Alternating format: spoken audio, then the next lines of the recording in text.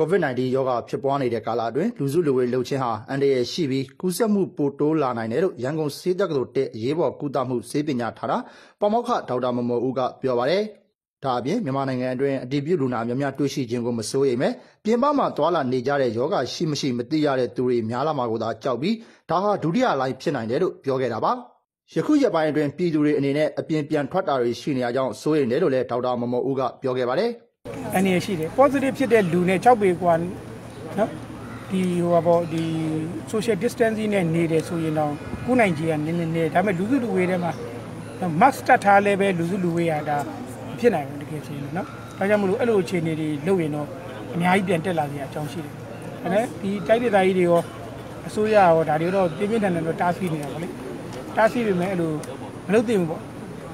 ပထမ line first wave ဟာ COVID-19 ရောဂါစတင်တွေ့ရှိမှုအခြေအနေကိုဆိုလိုခြင်းဖြစ်ပြီးဒုတိယ line second wave ဆိုတာဟာခီးသွွားရာဇဝင်မရှိသူပိုးတွေ့လူနာနဲ့ထိတွေ့မှုမရှိခြင်းအကြောင်းရင်းသေချာစွာမသိရှိရဘဲလူတို့အတွင်းကူးစက်ပြန့်ပွားနေတဲ့အခြေအနေကိုဆိုလိုတာပါ